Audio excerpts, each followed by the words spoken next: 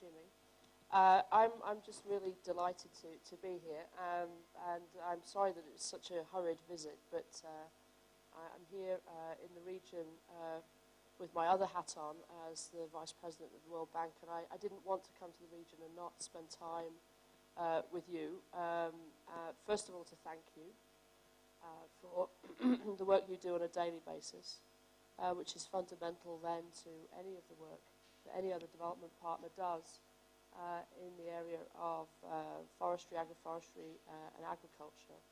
I just spent the last few days in Rwanda and Burundi, in both occasions up on terraced hillsides or non-terraced hillsides or unproductive hillsides in some cases, looking at how we can intensify agriculture, raise the income of communities, protect the forests and the watersheds, and put two small, extremely fertile countries, or parts of those countries, certainly very fertile, onto a path to sustainability.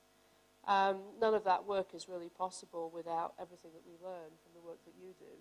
And so for that, I am very grateful. And I just urge you to continue to hold your mission close to your heart and to work very hard. You have great leaders, and across the CGIAR network, we have a very dynamic set of Director Generals and staff.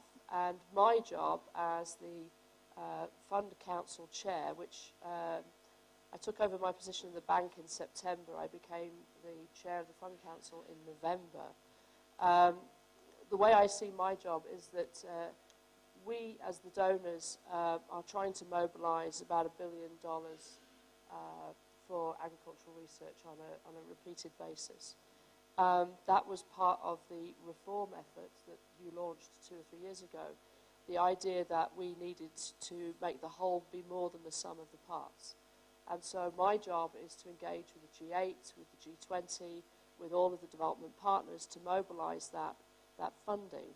And at a time when food security is very much at the forefront of everybody's minds, make sure that the fundamental role agricultural research plays in the strategies for food security is not forgotten. Sometimes you know that we're always looking for that silver bullet. We're looking for the next big thing.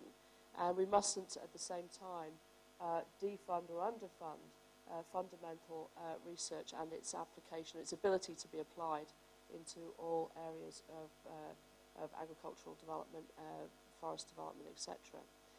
I met Tony for the first time, although I did know him a little bit by reputation, in Durban at COP17, the climate change convention negotiations, and I was very struck at that COP, which was, supposed to be Africa's COP.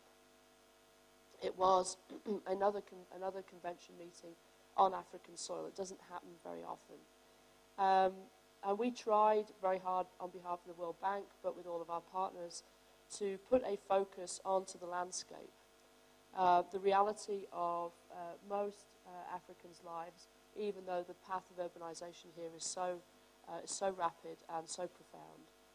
We tried to put the focus on agriculture, on agroforestry and forestry, and talk about landscape approaches to climate adaptation and to adaptation-based mitigation.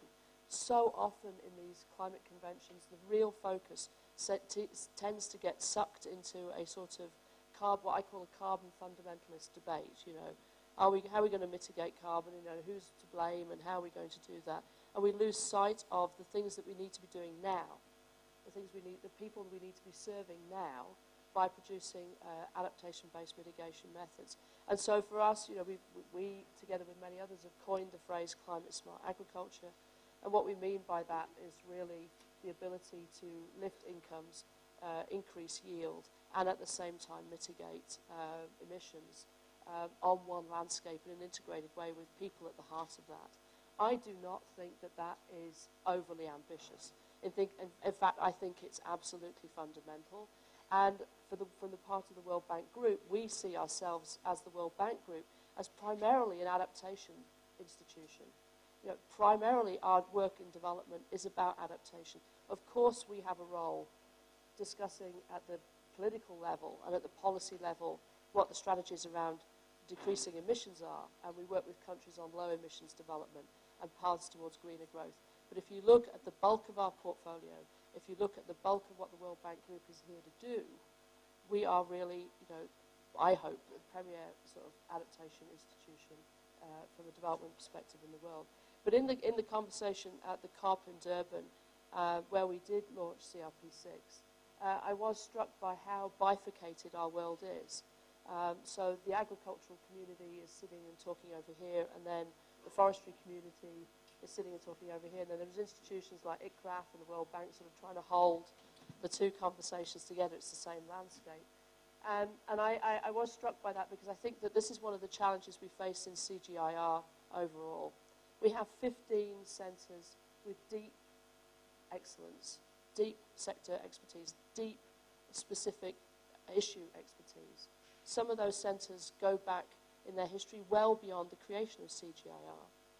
So I think what we're trying to do in the reform process, and what's terribly important for me representing the funders and talking to the donors on a weekly basis, is that we need to leverage more resources into agricultural research. We need to leverage more resources into your hands. But the quid pro quo, I think, is that we need to be able to demonstrate that we are not only able to preserve and deepen the specific expertise we have crop by crop, landscape by landscape, issue by issue, but that we are able to work increasingly together. Now, I know that both ILRI and ICRAF and the others here, Biodiversity and CIAT, and I'm going to forget everybody's, but you know who you are. I know that we have examples of fantastic sort of intra-centre and inter-centre collaboration. But I know that that is not always the norm. And I think that one of the things that we will be discussing between the Director Generals of the centres and the Fund Council is what are the ways in which the Fund Council can support the Consortium Board and the Director Generals to make that more the norm. So are we managing to capitalise on the opportunities for interdisciplinary research between centres and for a CGIAR approach? As you know, there is enormous pressure on resources for aid, assistance, development. This pressure is not going to go away. The economic situation facing the traditional donors in Europe, North America, Australasia is not going to ease in the next few years, and spending priorities will be hard fought. And so one of the other preoccupations I have as the chair of the Fund Council is not only maintaining the commitment level of the traditional donors of CGIAR, being able to extract, as much bang for the buck as we can, and that's where your role comes in very importantly, communicating what you get for your investment in agricultural research, which I think is well known within the sort of cognoscenti of agricultural research, but isn't necessarily known more broadly. Part of my job is to communicate that as well. So how do we maintain the traditional donors at the levels that they are at, or perhaps increase? And then where do we go for future sources of funding? And that is, I think, from different public sources, but it's also about private-public collaboration. Now, we need to preserve the public good ethos of CGIAR, but our collaboration with the private sector is going to determine how we are able to successfully leverage our work and successfully fund our work going forward. And so I'm very much looking forward to working with the Director Generals, with the other funders, on how do we do this so that we preserve everything which has made CGIAR such a success over the last 41 years, but at the same time positions us to go to the next level. No particular wisdom from me. I'm kind of daunted by talking to such a quality audience. I come to your area of work as an enthusiast, but not as an expert. I'm not quite sure what my expertise is, frankly, but I now sit behind a desk most of the time. But my job is to promote you, communicate what you do individually and as a whole, and to make the CGIAR network keep it as a fundamental component of the struggle for food security, for sustainability, and for an ability to have a more greener and more inclusive growth across the world over the next 20 years. Rio Plus 20 offers us, I think, an opportunity to press what I call a reset button for sustainable development. In 2008, when the financial crisis hit the developed world, Jeff Immelt, who was then is the head of General Electric, said that he hoped that the crisis would be a reset button, that the world could hit a reset button on the financial world and how financing works. That didn't really happen. People sort of played at the edges of reform in the financial world. But I think that Rio offers us an opportunity to sort of hit a button in terms of the way we talk about sustainable development. The phrase sustainable development has never really been defined in an operational sense over the last 20 years. It was defined by Grohal and Brundtland in 1987. I think we all have an operational sense of what it means in our hearts and our minds. But in some ways it's sort of become a stumbling block because it can mean everything to everybody.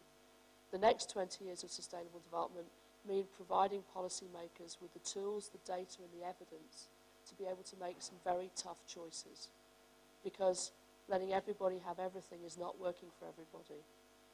And the path to sustainable development is under threat. So we in the World Bank Group are very focused on the different pathways of growth that are greener, but that will provide for everybody. And that is going to mean that there will be tough choices to be made if you're a low-income country, tough choices to be made as a middle-income country, and tough choices to be made as a developed economy, which is flat in growth with an aging population. So this is about rapid growth, which is sustainable for low-income countries.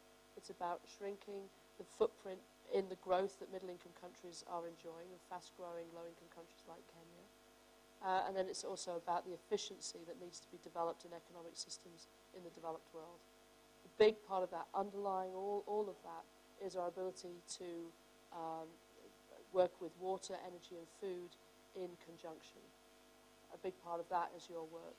So I hope that in your labs on a day-to-day basis you can see how your individual work is important in its own right, but is a component part of a much bigger tapestry of the data and evidence that we need in order to shift the direction in which the world's growth patterns are moving.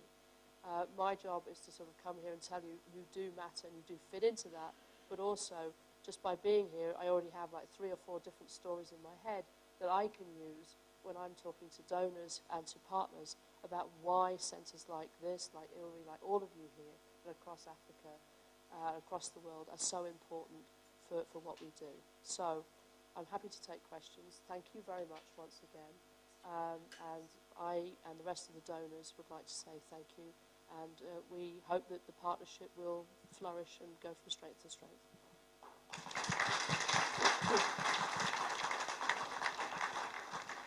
Thanks very much, Rachel. And one thing I was remiss at the start was I didn't introduce Jimmy Smith, who is the new Director General of the International Life Research Institute, ILRI, also based in Nairobi.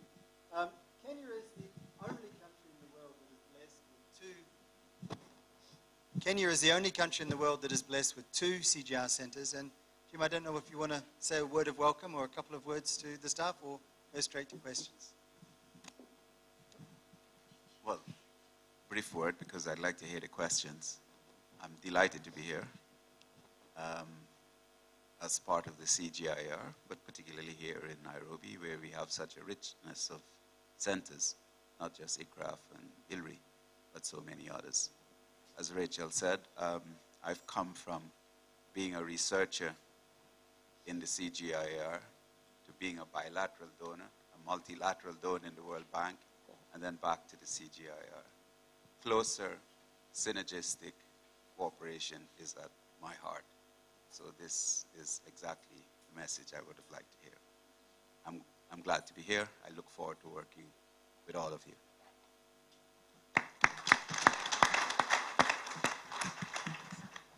And we turn it over to Constance. Okay, thank you very much. Thank you for your comments, Rachel. Thank you to Jimmy and Tony for also setting the stage for us. And welcome everyone to the town hall meeting. We're going to take about another 18 minutes and see how much we can get done. Rachel, I'd like to pose a couple of questions that came in ahead of time to you. I saw a lot of nodding of heads at a number of the points you were making, so there's a lot of agreement in the room. And so first I'd like to ask two interrelated questions. I know from your history you are big on impact, and big on impact at the level of the poor. So one question is, we need more partners to do more effective research, but there's little new funding available to engage them. How might we change the partnership leverage model? And then alongside that, I'd like to ask a question about your views on how the Independent Science and Partnership Council, under the Fund Council, are going to be measuring quality of research. So just really easy questions. Can I go now? No. Okay, I think I've got this. This one I can just switch off and just go. No. So, well, very good question. First of all, I agree that I don't know about more partners, but I do agree that almost everything has to be done in partnership these days, and I think there may be different partners that we haven't quite worked out how to work with. I mean, I was very interested in the labs that I've just been in, sort of the collaboration with Unilever, so Unilever, other donors, and centres working together. And I think that's the way of the future. I mean, in terms of the kinds of resources we're raising at the moment, we've raised, in 2011, we raised just over $700 million. We're sort of 300 million shy of that $1 billion target. And I've set the target of reaching that additional 300 million, trying to bring the issue to the fore in the G8 meeting, which will take place in Chicago later this year. And we've suggested to the United States that if they want some quick wins, because people who host G8s and G20s always want a quick win, that putting another $300 million into CGIAR would be one of your quickest wins. So I think the money is coming at the sort of consortium level. I think that my attitude is, and I don't know enough, but that to maintain that kind of funding level, $1 billion, I mean, that was ambitious. We're nearly there. And it's quite extraordinary, actually, because there are very few issues in the world where they hit the headlines, and food security hit the headlines in 2008, right? So we're riding the food security tiger. And then food security stayed, unfortunately, from the perspective of the poor, but fortunately in terms of our ability to mobilize, has stayed in the headlines since 2008. That very rarely happens. Issues come up, they peak, and then they drop off for 20 years, and then they come back, And so, this is a moment which we cannot, waste. And so, being able to package the work, package the partnership, the opportunity, what would happen, what would likely happen, the application of the ideas that you have, of the work that you might do. So I know that, in ILRI, you're getting funding for, the impact of livestock on climate change or climate change on livestock. So, I think that the way in which you position and package what you do, plays to very different audiences with different concerns. And so we just have to get, I think, a lot better at that. But yes, I agree that I need to do some more thinking about how we position some of the partnerships and how we help individual centres. Obviously as the Fund Council, I also have views about, sort of the family dynamic of CGIAR. Families, are difficult sometimes, and it's dysfunctional. You said it, I wasn't going to say it. And you're sitting at the Sunday lunch table, and you think, I'd really rather not be here. I'd like to go and just go back to my apartment and cook my own omelette. And that works, but then after you've had an omelette every day for 5 days, you're lonely and you're sick of omelettes, and you really want to come back and have that family lunch. And so, I think from a Fund Council perspective, we're very interested in family lunches because we think we can feed more people that way. I hope you understand my analogy. So I'll leave it at that. On the Independent Science Council, I'm just really getting my arms around the relationship between the Fund Council, the Consortium Board, and the Science Council. I know, I've heard from many of your colleagues in other centres and from other Director Generals that there is a concern that the Science Council needs to be able to truly add value in its review of your work, and that if it is too generalist, there is a feeling that it's some kind of disembodied entity which is opining on your work without some of the expertise that you have. I think that I hear you. I also think that that's often part of the process when you come to that kind of peer review. So that's something I will sort of bear in mind. But from the Fund Council perspective, I'm intrigued as to what the Fund Council wants to do with the Science Council. I do believe that if we have a Science Council, then we should be we should be listening to it. If we're going to listen to it, then it needs to be of sufficient quality to make sure that its advice is pertinent. And I think that we're in a sort of betwixt and between mode at the moment, where it is offering an opinion, but that opinion is sort of being noted, but not necessarily informing the discussion in the Fund Council. So I've only been to one Fund Council. I was not the chair of the Fund Council at that meeting. I was observing it. But these are the things that I will explore. But I think that as a consortium, the Fund Council should have the right to ask an independent Science Council about the quality of what we're receiving. Exactly how we strengthen that mechanism is something that I will look at going forward. The final thing I would say is that I have read all of the CRPs. They are of vastly varying quality, which is okay, up to a point.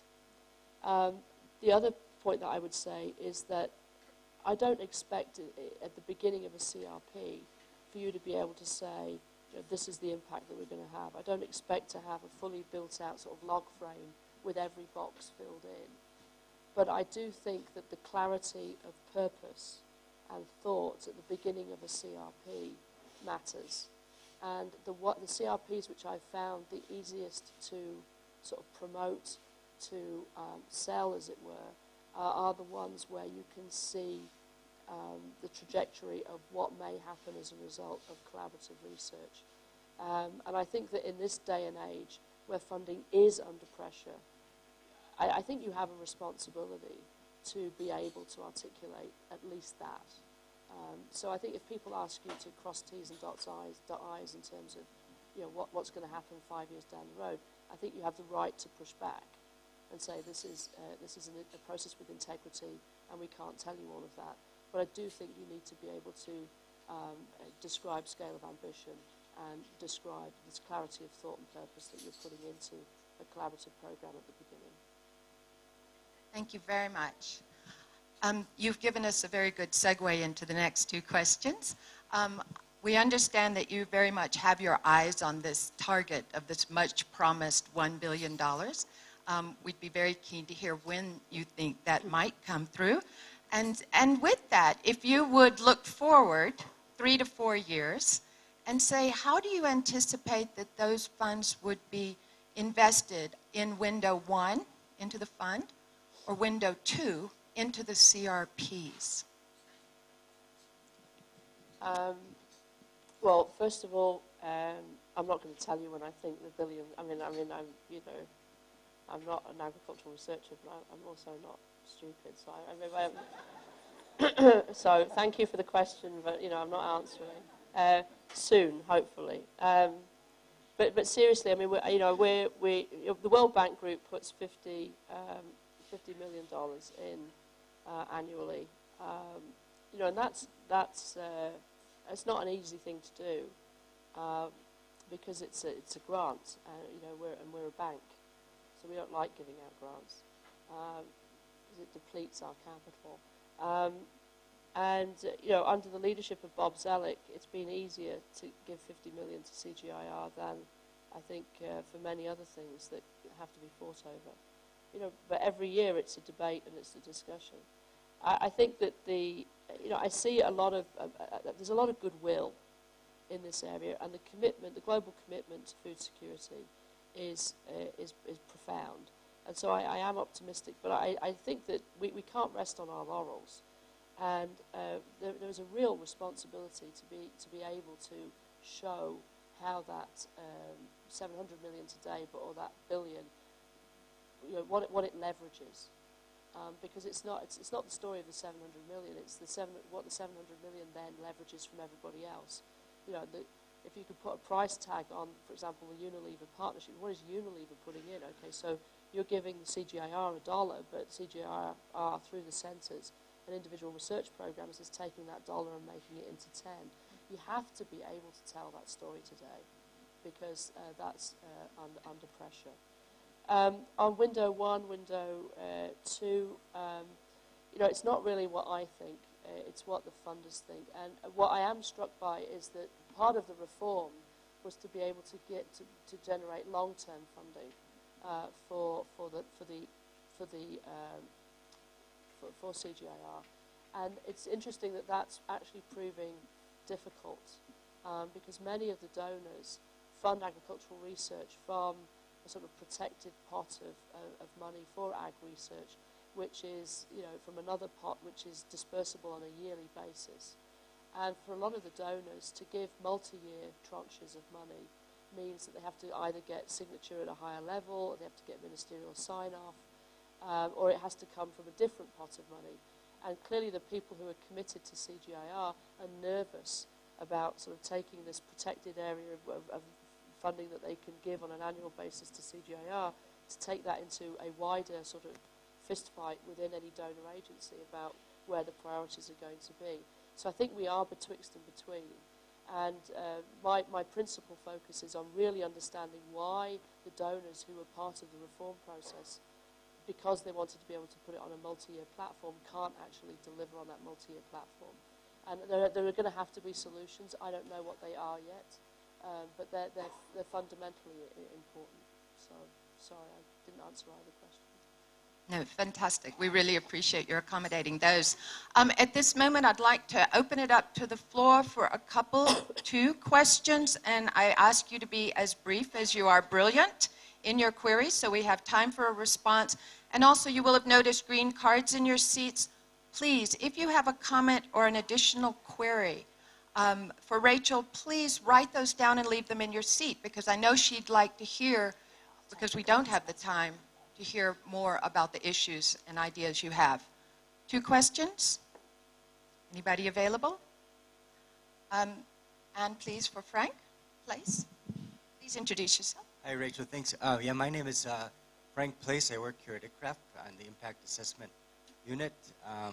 My question is for you wearing your other hat as Vice President at the World Bank. And I, over the years, have felt that one of the missed opportunities of the CG is actually getting more integrated into the other World Bank programs that are billions and billions of dollars. And I think if we could align ourselves a bit better with some of those programs in a co-learning mode, it would be to the advantage of both of us. And so my question is whether you think that's a possibility, something we should strive to improve, and how, how that can be done. Thanks. Great question. Thank you very much. Is there a second question before she answers? Please, Ernest. Thank you very much. My name is Ernest Gatoro in Finance. I think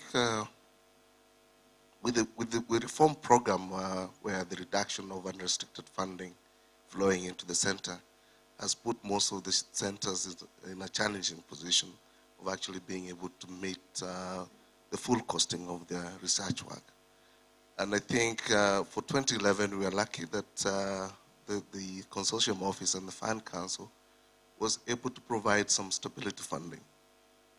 Now, as we move into the years, I think the biggest challenge is for the centers to be able to actually fully cost their projects. And the biggest problem we have is that most of the donors are not willing to accept full costing of projects.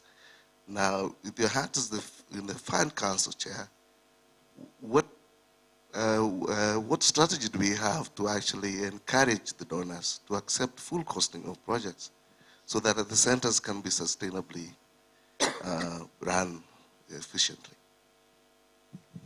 Thank you very much. Rachel will invite you to answer those. Thank you. I'll answer both questions and just say one word in conclusion.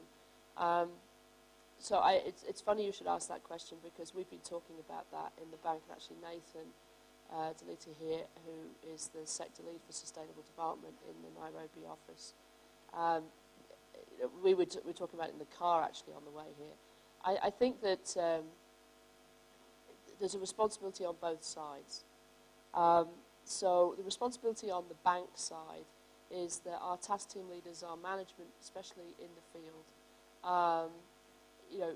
is able to sit back and think holistically about the partnerships and the interlinkages necessary in order to pursue the work and then to promote the work and to sort of develop our work. And I think that often, task team leaders are just sort of like running, and they don't have time to sort of think, look up, and just connect. And I think that I have something to do with the management of the Agricultural Rural Development Department in particular, but also with our colleagues in the forest work, etc., to sort of, in our own mindset, leverage CGIAR much more than we do. And this is something we've been talking about, and I think we can do it. I think you have a responsibility as well. I mean, I really loved your description of the World Bank as having billions and billions of dollars. At one level, that's true. On another level, you can imagine that it's not. And I think that what I hear, both from colleagues in the centres, from colleagues in the world of the centres, and from colleagues in the bank, is that too often the conversation is, oh, hello, we're from a centre and we need money. And, that isn't the way you don't ask a woman out on a date that way, right? You don't ask a guy out on a date. If you're going to build a partnership, that's not the first thing that you say. So I think we've got a lot of work to do on the bank side, but I think that an orientation around what partnership means as well. Now, there are examples where this is working beautifully, and I think the other thing to do is to take those examples and hold them up and say, look at how we managed to work together as partners here. I think it's easier for people to replicate things that work than to just sit and listen to things that don't work.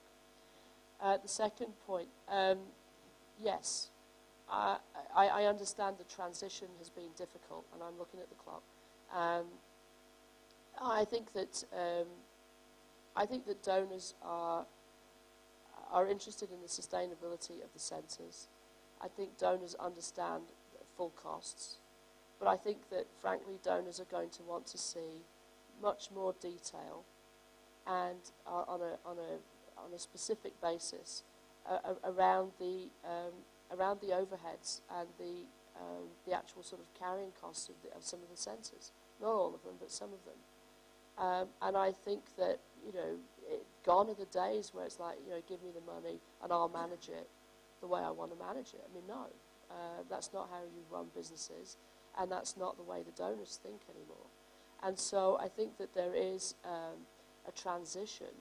I think that the whole purpose of the reform is that you should be able to get sustaining financing, but I think that you need to have an eagle eye on efficiency and effectiveness, and you need to at least be able to explain the efficiency of the current setup and why you're happy with it. I see huge areas for efficiency, but it's not my job as the chair of the Fund Council to push that through. It is my job to ask questions of the consortium board and ask pointed questions of the Director Generals about whether or not we're actually achieving maximum efficiency. And I'm not using efficiency as a code for something else. So I'm not talking about merger or these things which get mentioned. Maybe down the line that's something you choose to do, but I'm just urging that we drive every efficiency we can through the system in order to justify the $1 billion and the leverage of the $1 billion. So I understand it's a difficult transition, but we'll work with you on understanding that. But monitoring and evaluation, being able to tell the story of your bottom line, driving your costs down, this is what everybody has to do today. And so I just wanted to say thank you to Biversities of C4, CIMIT, ICRISAT, CIAT, as well as ILRI and ICRAF. So I remembered who you all were. And I hope that we can do this every time that I come through Nairobi. Thank you. Brilliant. Thank you very much indeed, Rachel, and for reserving so much of your time. Rachel is on a whistle-stop tour of East Africa and is on a field assignment now to dash out and look at some energy projects. But we're extremely grateful that you took the chance to drop in and meet the centres, to be able to articulate and tell our stories for us. This is the very first CG community she has been to see in the field. So all of the centres based here in Nairobi, we're privileged that we're the first experience for her. And Ernest mentioned our budget cuts and budget difficulties, and so we'd love to give you a very expensive gift. However, we are looking at efficiencies, and therefore, not an expensive gift, but a very special gift. So we asked Catherine Muthuri to come forward and to present to you a book on gender analysis in Africa. And we'd ask the ICRAF Ladies Choir to assist in presentation of this.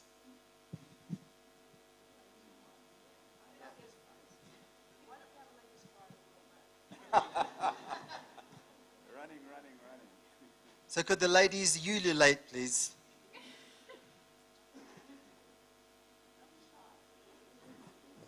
Come forward for the photo call, please.